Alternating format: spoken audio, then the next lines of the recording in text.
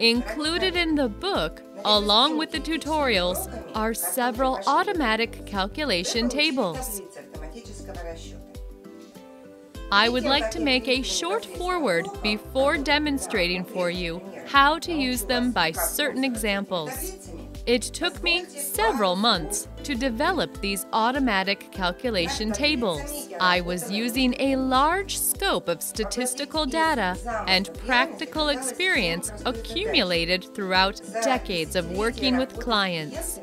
Let me explain why you need these tables in the first place. Here is the simplest example.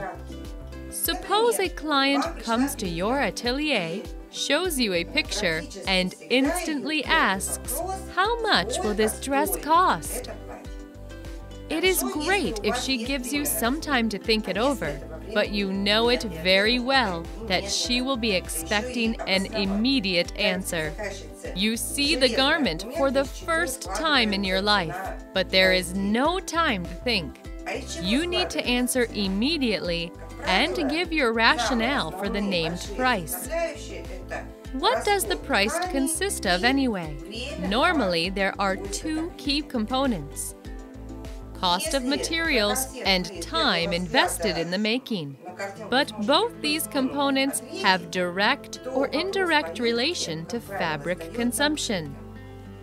You can more or less estimate the cost of materials and the cost of work related to the top part of a dress, a corset or a top, etc., after a quick look at the picture. But the same things regarding the skirt will, in most cases, remain a question until you do certain calculations. And the skirt usually implies some serious calculations. A fancy wedding skirt is made of many separate parts: the petticoat, the fabric casing, the face of the skirt with all its elements, etc. It is sometimes hard to tell how the skirt was cut just from looking at a picture. Is it a full circle, a half circle, 3/4 of a circle, or a trapeze? How am I supposed to cut this skirt? Should I divide it in gores or cut it as certain segments of a circle? And you start wondering about the petticoat as well. How to cut it if you need to sew it yourself? How long should the hoops be? What is the bottom circumference? And if you already have a ready-made petticoat with hoops, you will start wondering how to make a fabric casing for it, how many ruffles to put on it, and how much fabric it will take. And of course, you need to decide whether the face of your skirt will feature flounces and ruffles, or whether it will be a plain elastic waist skirt. Just remember how many times you named the wrong price to your own disadvantage. Mistaken about the expected fabric consumption and the pre-calculated number of work hours. But from now on, you will be able to determine fabric consumption for your skirt within an instant by putting the usual key parameters in the automatic calculation table. Imagine how impressed the client will be when she hears a well-reasoned price grounded on certain parameters, and when you offer her to sit down together and choose the best option by playing with some variables, such as gathering ratio, degree of fullness, number of ruffles, etc. After getting it clear with fabric consumption and number of pattern pieces, you will easily calculate how much time it will take to cut the ruffles, finish them, and put them on the garment, make a fabric casing for the inner construction, and make all other parts of the garment. In other words, you will be able to choose the best possible dress with regard to your client's budget and to your mutual benefit. So, what can you calculate using these tables? By putting the initial parameters in the table, they are waist circumference, skirt length, and fabric width.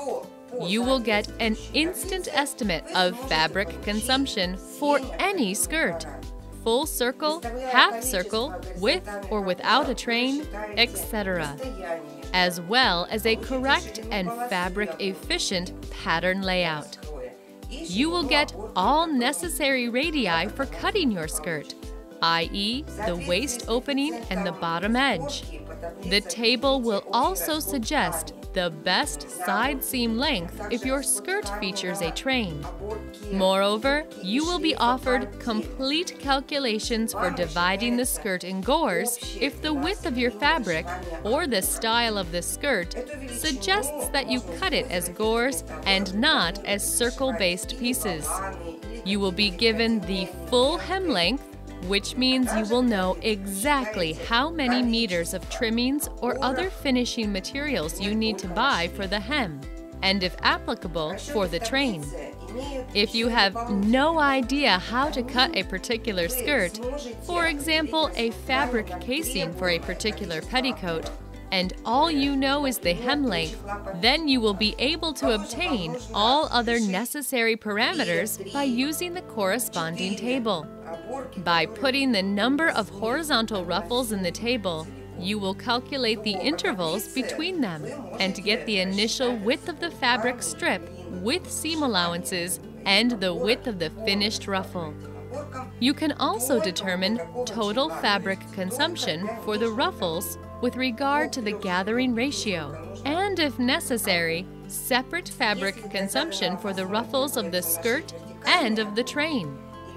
The table will also calculate the aggregate sewing edge length of all ruffles. This value can be used when you want to replace the ruffles with some other decorative elements.